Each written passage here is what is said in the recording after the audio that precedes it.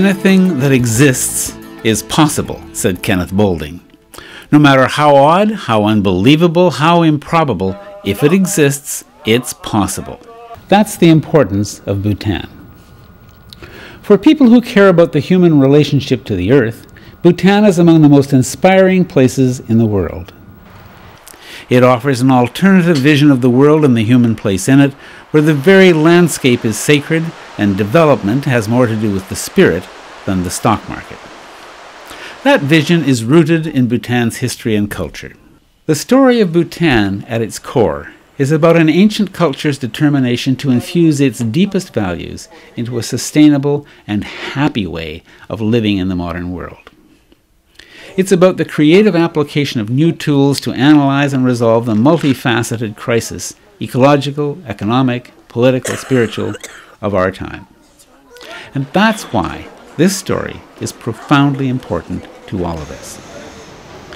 If Bhutan's educational innovations really worked, if a GNH-infused curriculum actually did have the desired impact on Bhutan's youth, what would the result be in 5 or 10 years? I asked the Prime Minister, and here's what he said.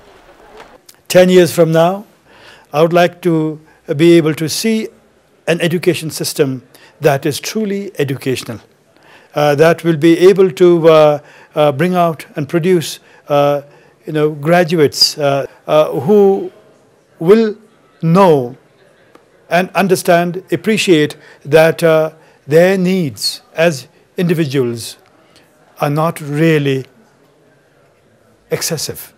That it is not, it is that that success in life does not mean acquisition of wealth. That success in life is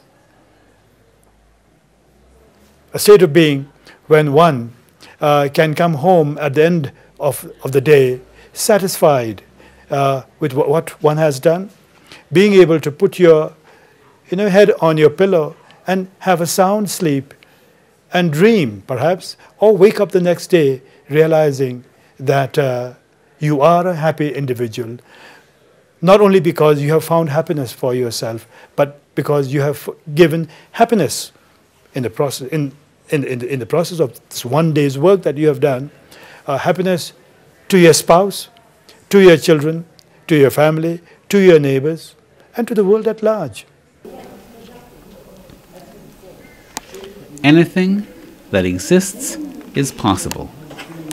Prime ministers like that do exist, so it's possible to have one.